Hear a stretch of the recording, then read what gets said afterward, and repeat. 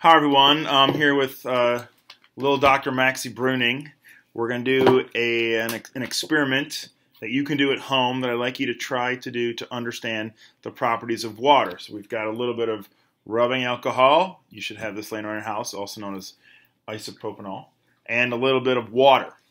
For this demonstration, you're going to need a water dropper. If you don't have a water dropper, you can use what we use, and you get a paper towel. I know they're precious right now.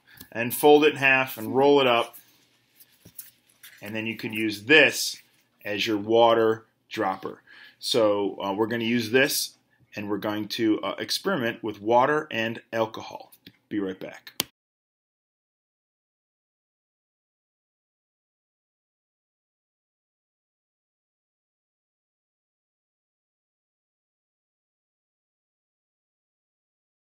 Hello, we're back with our Proctor safety equipment. Get yours on. We are only using water or rubbing alcohol for this, so it's not really very dangerous, but you can never be too sure. Yeah. Right?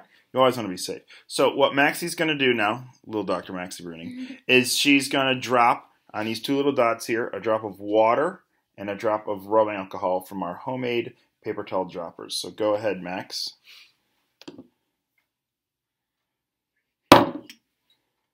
So get some water right here. Okay, that could be like 7 maybe. And then some rubbing alcohol. Doesn't really matter how much you get, but you want to have roughly the same amount.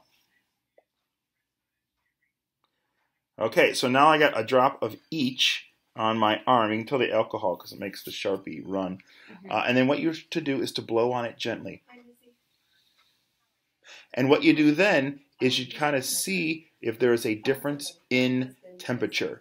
And absolutely there is a difference. And I'd love for you to tell me what you found. Which one is colder, the alcohol or the water? Thanks a bunch. Until next time, say goodbye. Bye. See you later.